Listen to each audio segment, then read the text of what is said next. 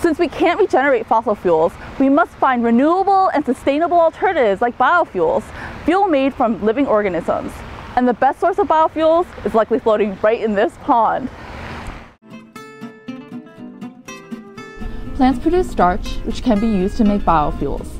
Here's how the process works. Starch is a long chain of glucose sugars. Enzymes break down the chain and yeast ferment the sugars into ethanol. The ethanol is then blended with petroleum to be put into your car. In the US, corn is a major source of starch for biofuels, but it has many drawbacks. For instance, we use corn for human animal feed. So growing corn creates a dilemma. Should we use corn for food or for fuel?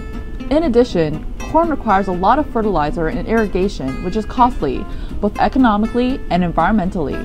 Because of these problems, we want to find an alternative source of starch that is renewable and sustainable. Here in the Lam Lab, we believe that duckweed is the answer. Duckweed is the smallest known flowering plant. It's a common aquatic plant that floats on top of the water surface, kind of like a small lily pad. You've probably seen duckweed form these large green carpets that just take over your local pond or lake in the hot summertime. Different strains of the same species often look alike. Take, for instance, these two strains. But how would you tell them apart just by looking at them? Well, it's really difficult.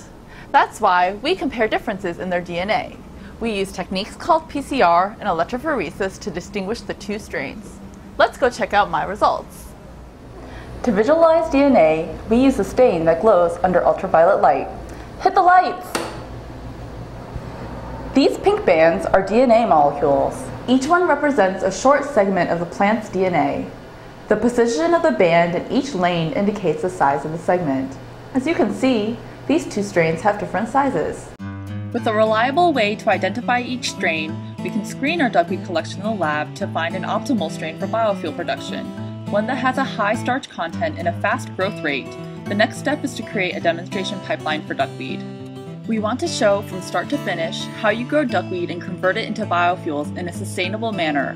To do this, we grow duckweed on a pond that receives fertilizer runoff from a nearby plant nursery. The duckweed in the pond absorb the excess nutrients and use them to grow. We harvest the duckweed using a motorized pond skimmer.